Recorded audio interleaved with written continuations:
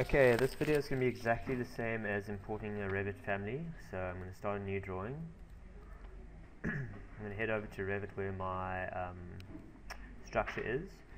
Exactly the same process. You just go to File, Export, CAD Format, DXF.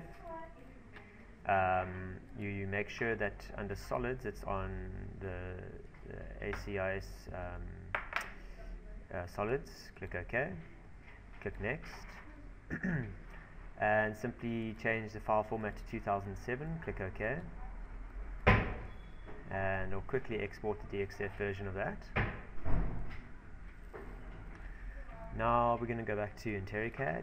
Instead of going to File, Import to DXF, we're going to go to Draw, Insert, from File, Browse, go to where we saved it, change it to DXF, find that file and import it. Now, usually this is ticked, so I'm going to deselect that, make everything 0.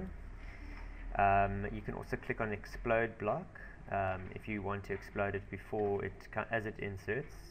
Otherwise, if you want to explode it afterwards, you can just explode it normally.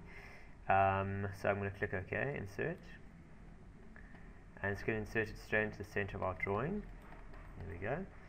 And what I just want to make sure is that everything is on 0. So I'm just drawing this block here so I can see where the bottom elevation is. So to move it down, I'm just going to set my UCS, select my viewport, select the model and just snap it down to elevation of 0. The next thing I'm going to do is explode this, because you can see it comes in as a block. Click Explode. Then what we're going to do is just go Virtuality, Advanced Export, click OK. Select the whole model, right click. It will pop through into the scene. And here is our 3D model that we've brought in. And you can see that it is separated into its individual components, which is great. And then you can carry on with the rest of your design. If you need to bring in or change the colors of everything, exactly the same thing.